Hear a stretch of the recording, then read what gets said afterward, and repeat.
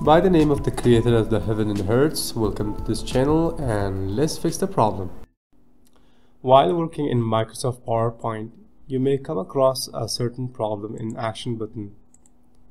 For example, if I choose the notepad shape, which is I've already drawn and type notepad in the center, I'll go to the action button here and select run program, and I will type here notepad.exe.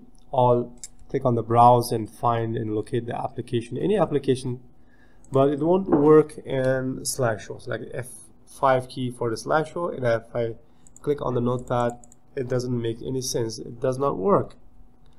Or if I go to the action button again, and if I use, for example, WinWord here, and in the PowerPoint also I would like to use the shortcut of PowerPoint as if I'm writing something in the run dialog box, but it won't do anything here in Microsoft PowerPoint. So how to fix this problem?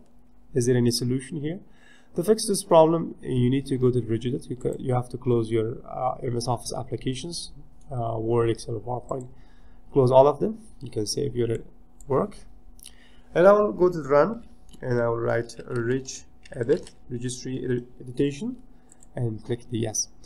If you're afraid to change any of these options in the registry key, you can make a backup by using the export button, and I highly recommend you to make a backup, so if you mix up, you can import it back and you can reset it again.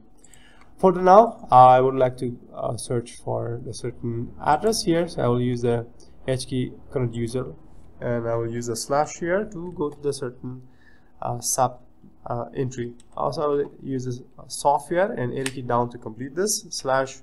I will use here Microsoft, arrow key down again, and I need here to Office, arrow key down 16, arrow key down again. I just selected from the list also. So I will choose the PowerPoint slash again, and I will use the security, and I will press enter. Now here you have to make a entry here. So I have to make an entry here. Right click and go to new and use an entry by using the D word 32-bit value, and you should rename this value by run programs. Do not mess with the S, okay? And press enter, and you can right click and go to the modify. I will just press enter here, and I will add a value by 1. It means that you can enable or disable. The 1 is enable and 0 is disable. You can disable any time. So I will close this registry edition and finish with that. I will go to the PowerPoint and go to the action button here. Now let's test the result here. Now if I click on the notepad, you will get the trust option. You can enable, and while you click on enable, now you can open the notepad.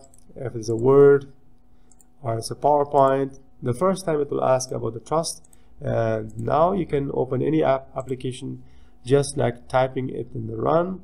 Now the action button on run dialog box, it will work in PowerPoint. Okay, this is how to fix. I hope that it was very clear and you can fix your problem.